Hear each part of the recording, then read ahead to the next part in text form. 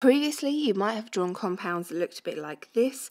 These are 2D shapes. They look very, very flat. Unfortunately, this is not what compounds look like in real life, and we need to start drawing them properly. Here we have methane, and I've used Mollymod, a modelling kit for chemistry, to show you what it looks like in real life. You can see it is not flat, it is 3D. We have things coming up, we have things going to the sides, we have things going back.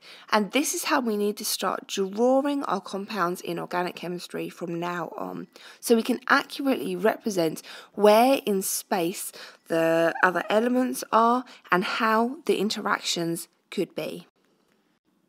There are 3 notations you need to know for this. A straight line is in the plane of the page, a dashed line is behind the page, and then a wedge is coming out of the page towards you.